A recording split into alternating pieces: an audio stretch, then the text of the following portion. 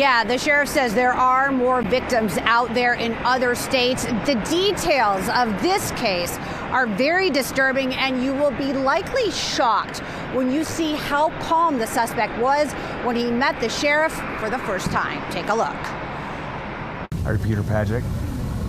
Are you Peter? Is your date of birth 11/2/99? 11/3. 11/3/99? All right. My name is Sheriff Chris Swanson.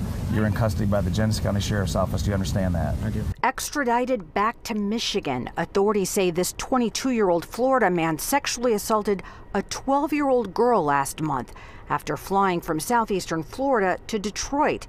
They say he rented a car, drove to Flint, where he met the girl, took her to a hotel room, sexually assaulted her, and videotaped the whole encounter. The two met on social media. It was just a simple direct message on Instagram, which all of us use.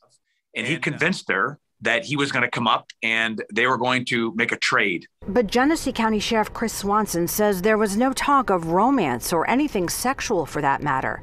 The trade had to do with something else entirely unrelated. He convinced her that he would pay her in cryptocurrency and she would use that for a gaming app. Authorities found out about the alleged sexual assault nearly a month after it happened, after the girl's family took her to an area hospital for a medical evaluation. But he also, from then till now, flew to Washington State and assaulted a 16-year-old, and then went from Washington to Oregon and assaulted a 14-year-old. An alleged serial sexual predator charged with 9 felony counts in Michigan.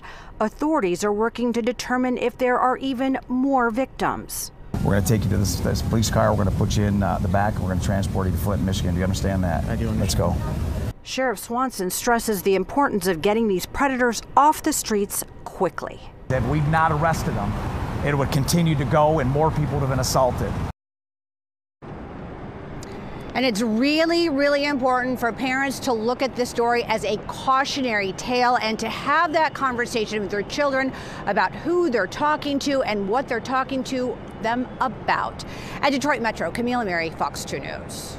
And monitor their social media as well, Camille. I mean, this is just so frightening about this one young girl and what he was able to get away with, and that there were so many potentially other victims out there that could have been violated as well. Well, yeah, I mean, we know of the Oregon case and the Washington case, and were there cases prior to that? I mean, we don't know. But yeah, this was not anything about romance or I want to kiss you or I want to be your boyfriend. This was simply about cryptocurrency and gaming. There was no talk of anything. So this girl innocently thought she was meeting this person for something that she was interested in. And just lo and behold, this horrible thing happened. Really, it goes to show you that anything can happen out there on social media. And to make matters worse, this guy was a security guard in Florida at a local college. Taryn, Root, back to you. Well, I think a lot of parents tonight are happy he's in custody. Thank you, Camille.